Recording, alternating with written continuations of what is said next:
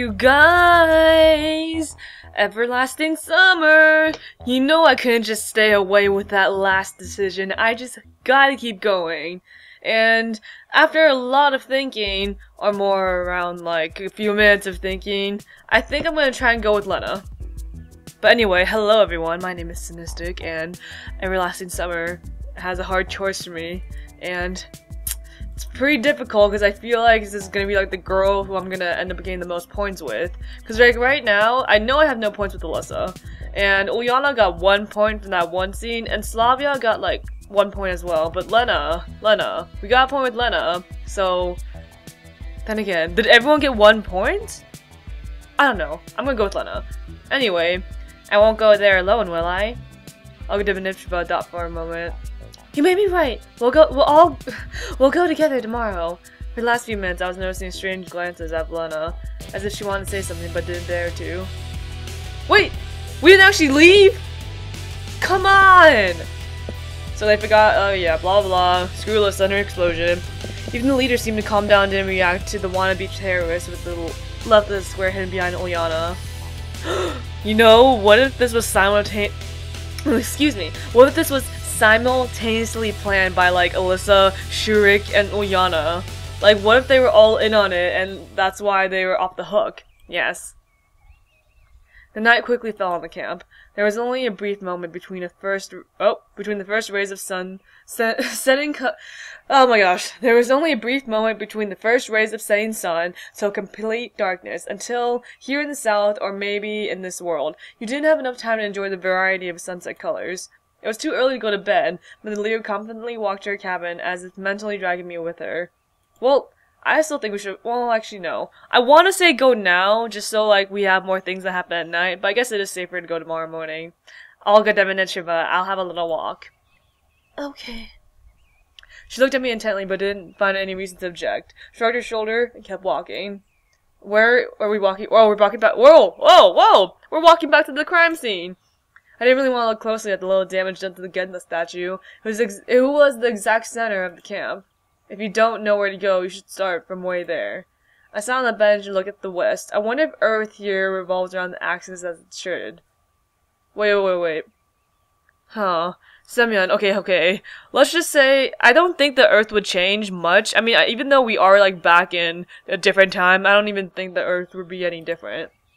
In the sense that, like, it would change its gravitational pull. Or may there actually be a north, or a south. It's hard to say. That time I didn't have any ideas how to check the fundamental laws of nature. Lena! Hey!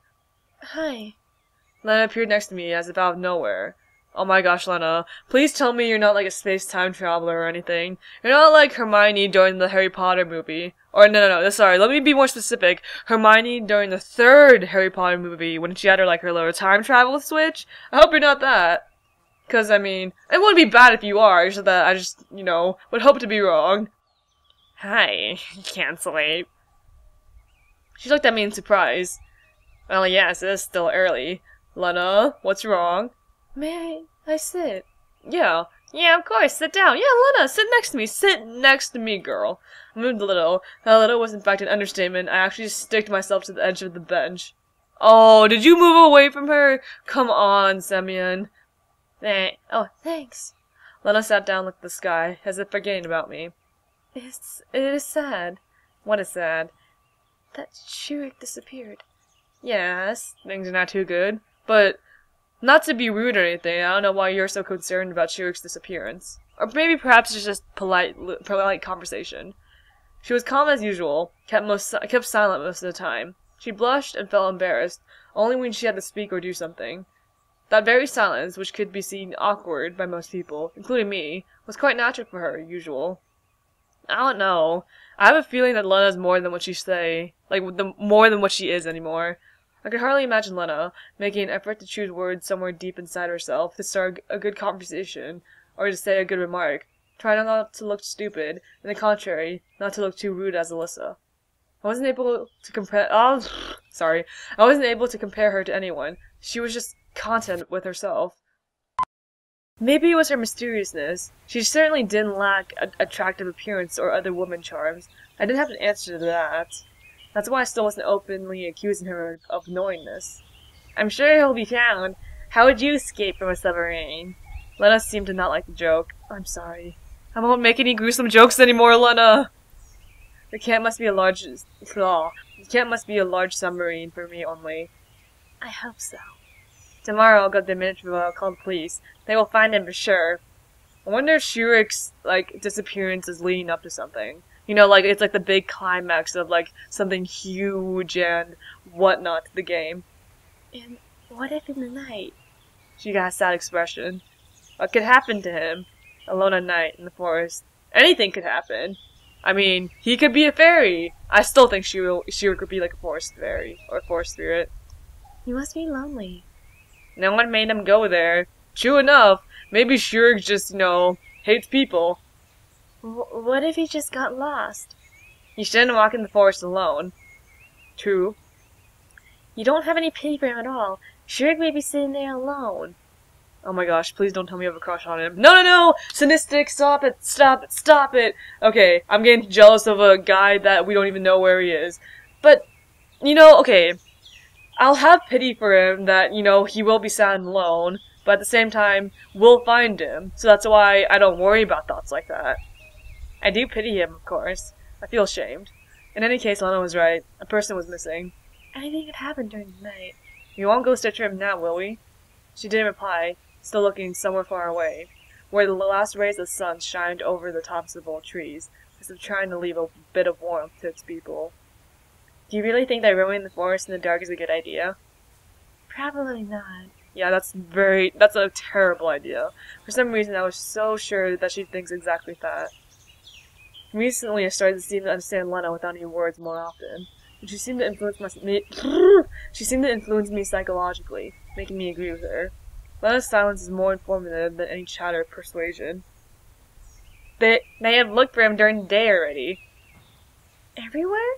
Yes, Lena, everywhere. We can't find him. We literally cannot find him. The forest is the only option.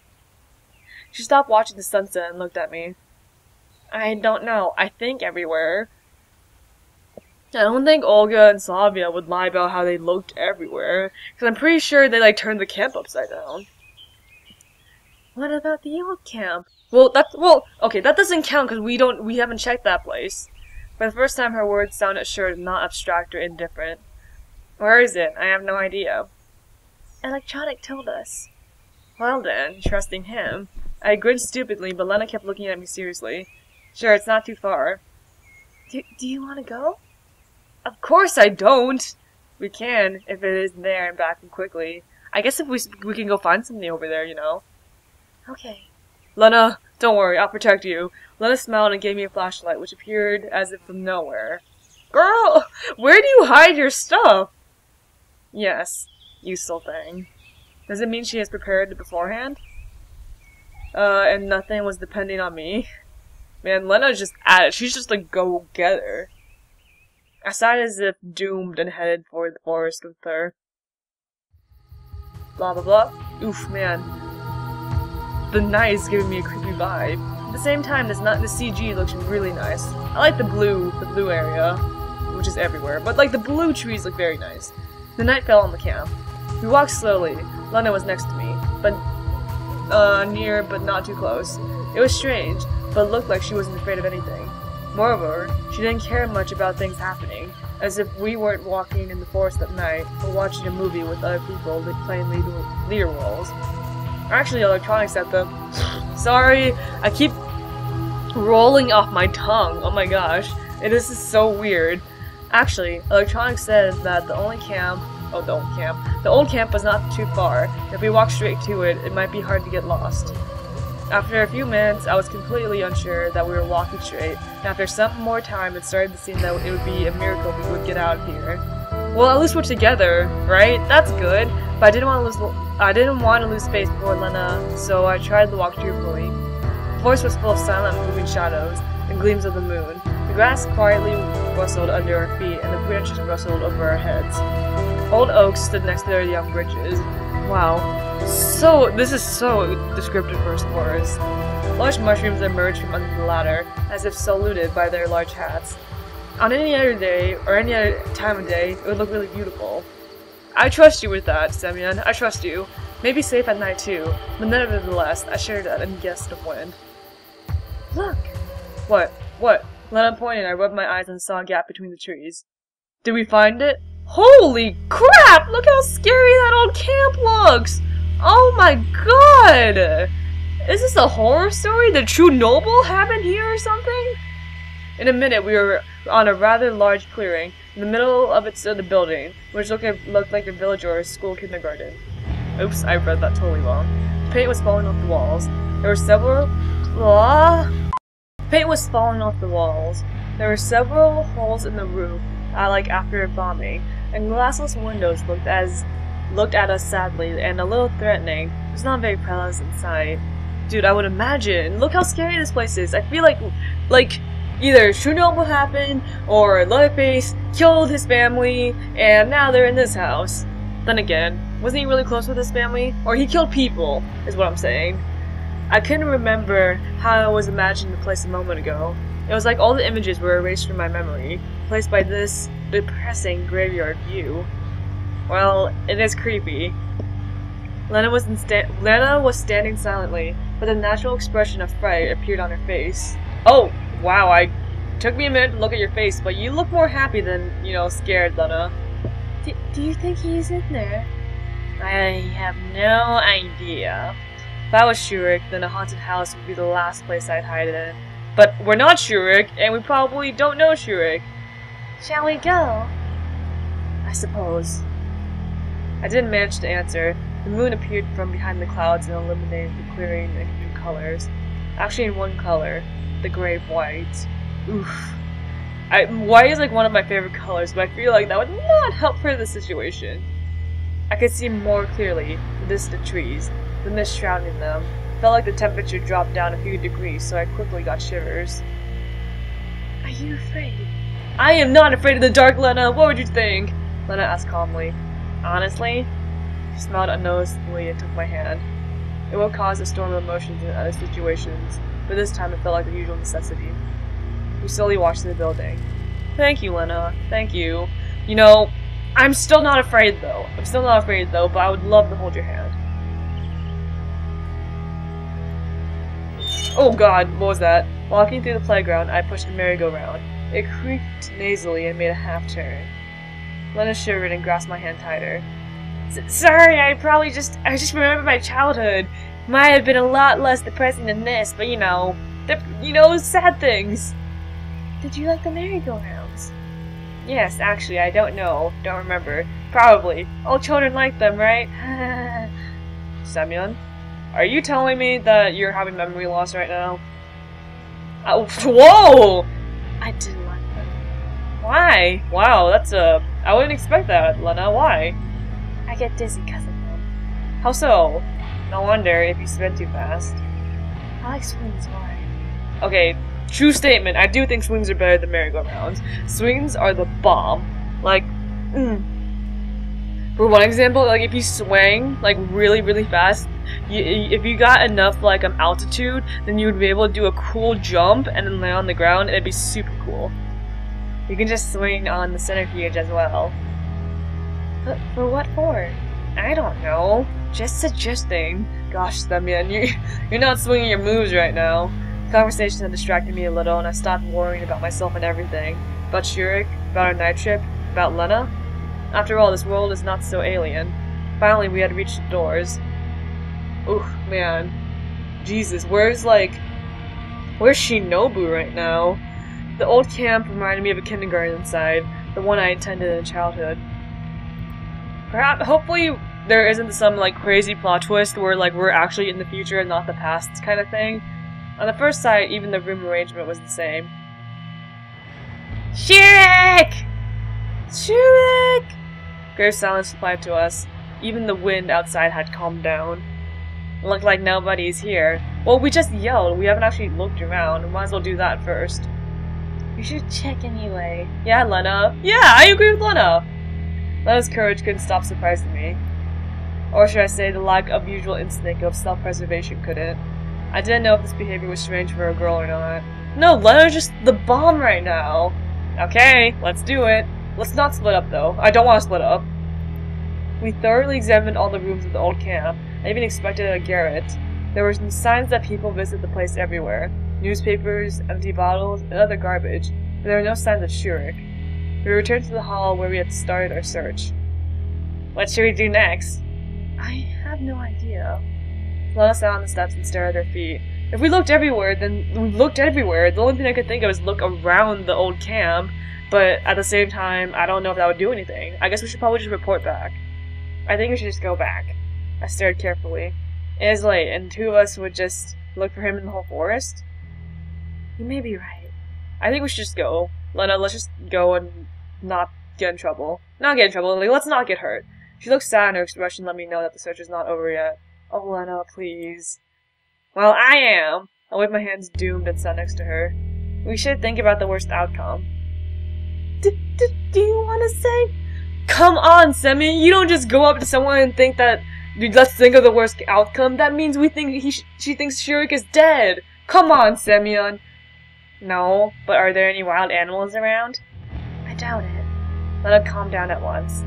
He may be sleeping somewhere. He'll wake up in the morning and return to camp. Well, Semyon, come on. You know we shouldn't go off an assumption. Yes, of course. I don't believe that for a second he'll come back to camp tomorrow.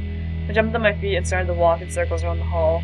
I really wanted to leave this place, get out of the forest, but Lena's behavior as it kept me here. I wanted to go on with persuasion, but then noticed something on the floor. Oh my god. There was a hatch. There were literally heaps of garbage and dust around it. What? Are there secret passages in the old camp? Must have been opened recently. Oh my god, Shurik! Look! You think Shurik is in there? Lena squatted and pulled the hatch's handle carefully. It may not be Shurik, but someone surely used it recently. I'd already regretted about finding the damn gate to hell. Oh my gosh, I have a feeling that's gate to hell too. Let's check it out. Lena, your courage does not stop. You surprised me, woman. The hatch wasn't very heavy, so you can open it without much effort. I directed the flashlight into it and saw a ladder, going down a couple meters. Okay, Semyon, let's be the man here and go in front. Looks like there's a cellar. Let's go down. I looked at Lena for a few moments, trying to understand what's on her mind. Did she get a craving for adventures like Ulyana? No, I don't think she's the type of person to do that, though I do find it a little bit odd that she wants to go, like, straight into danger. But, I mean, fight or flight, even if it comes down to it, let's just go what we have. So where is your youthful spirit, then? Or she just went nuts a little bit? No, Lena's not nuts. Lena didn't resemble a crazy person. But anyway, who said she's really human, who can evaluate her as a human behavior and logic? Okay, Semyon, I don't think that they're all aliens. I think let's just all say that they're humans.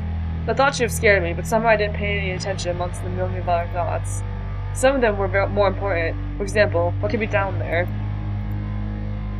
Alright, wow! Look how in-depth this tunnel is! This was under our noses the whole time? I climbed down and looked around. Everything is okay. After I made sure there's nothing to be afraid of, I called Lena.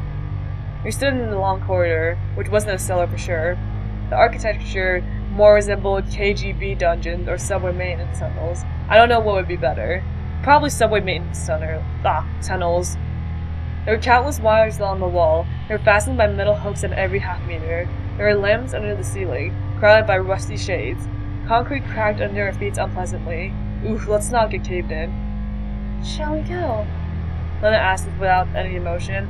Where to? There? Yeah, are we going straight? Are we going back? Like, how is this gonna work?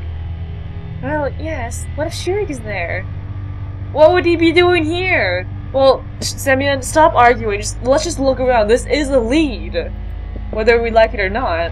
In any case, I wasn't able to refuse her today. Sorry we forgot our fear and headed into the darkness. Come on. Let's just go. Lena walked next to me, holding my hand. The sounds of the dungeons were interrupted by the only sound of our steps and dripping water from the ceiling. We moved forward slowly, maybe too slowly. Suddenly got a feeling of claustrophobia. I gritted my teeth and squeezed the torchlight, but lighting the grass at once, fearing to break our own source of light. Lena kept her silence, and her silence seemed louder than any words. I started to fear. Say something. Door. What? There's a door. No way. No way, there's a door here?